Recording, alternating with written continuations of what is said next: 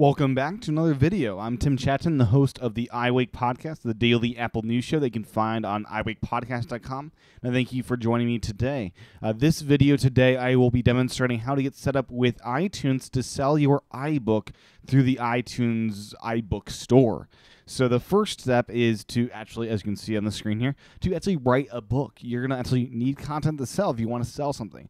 So I've got a book, not entirely written, but something to start with. To get started here, the first step you want to do is hit publish. And you want to do this before you even are finished with your book to actually get set up with the iBookstore. I think it's a great idea to actually get an account set up and be ready to go when you want to start selling your book. The first time you launch this, it will actually prompt you to actually load up this website where you'll be getting set up with the iBookstore. I've already gone through that, so it's not there anymore. So what I'll do is go to the website where it's actually at. And that is right over here. You'll be taken to this website at itunesconnect.apple.com to set up your book. And that's linked through in the iBooks author app. Another way to get to that is simply by going to apple.com/iTunes/sell content. Before we get to all that and how you actually get set up with iTunes Connect and selling your iBook, some things just to mention. With the iBookstore, you will need an ISBN number. You get that at myidentifiers.com/ISBN/main, and they start at $125 for a single, for 10 ISBNs, $250 and upwards from there. So you do need that. It's kind of pricey, but needed, and hopefully you'll make that money back with your book sales. So that's how you do it. You do it through Balker. It's all done through that. So don't go through any illegitimate places. You can get scammed. I'm sure they're out there. So do it at the official place so you don't lose your money there. Secondly, if you're a developer or if you sell content outside of the iBookstore through Apple, you will need a new Apple ID. You can only have one Apple ID per account where you want to sell stuff. So if you're a developer already, create a new Apple ID just for the iBookstore to sell your content. You can do that by going to appleid.apple.com, and right there you can create a brand new Apple ID. With that said, now you can finally go into the create your account for iBooks Author. There's two different types of accounts. There's paid books account and a free books account. Free books account is less hassle, but you won't get to make money with it. You can set up a free book account, and there you won't need your tax information, and you won't need all this other information. For most of you, I'm assuming you'll want to do a paid account. So let's kind of take you through that process.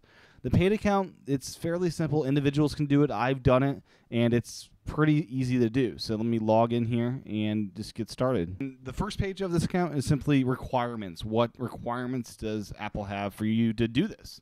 You need a Mac. You need at least a gig of RAM, which is easy enough, and just basic stuff, ISBNs for your books. You need to have appropriate file format, which iBooks Author takes care of. U.S. tax ID, meaning you need a social security number or some sort of number that Apple can use for that. Valid iTunes store account with credit card on file. All sorts of just little other things that most people should have no problem. Next step is simply entering your first name, last name, Apple ID, password. Simple stuff. Everyone should be able to make it through that.